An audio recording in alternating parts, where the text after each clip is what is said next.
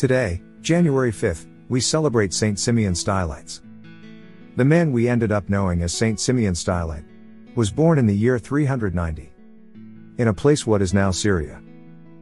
In his ultimate search for God and with great zeal, Saint Simeon was expelled from two of his original monasteries due to his excessive habit of penance and self-flagellation.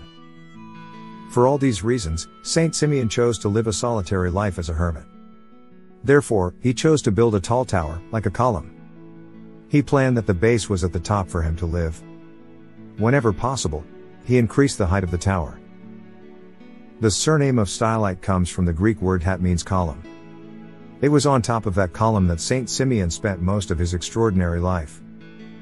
After his death, the place where the column stood became the sacred place of pilgrimage for the sick and people seeking spiritual advice. He was known to be a pious man with a deep devotion for all creation.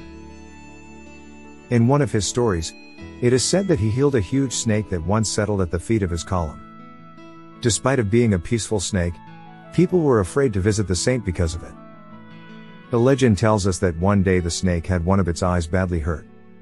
The poor animal was suffering very much, and, in its pain, it coiled from and crept up the column to meet the saint. The saint felt compassion in his heart for the snake, and prayed for its healing. There was so much kindness and compassion in the saint's sight, that the splinter dropped out of the snake's eye, amazingly. The grateful snake lay at the column fencing humbly as a sheep for 3 days. And when the eye recovered completely, the snakes made for his former hole, and people began again to visit Saint Simeon without fear, being surprised at this miracle. Saint Simeon is known as one of the many saints that were also animal healers.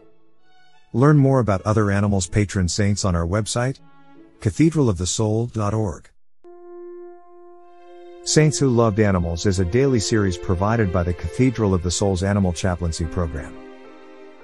The series aims to raise awareness about the importance of the preservation of species for future generations. It is also a way to bring to life the work of saints and other spiritual and mystic figures that became patrons of our environment and animals. Animals bring a touch of purity and joy to our lives, enabling us to overcome difficulties within an increasingly complex and competitive world. It is imperative to respect and take care of our planet like everything else. It is our home. Earth is our common house.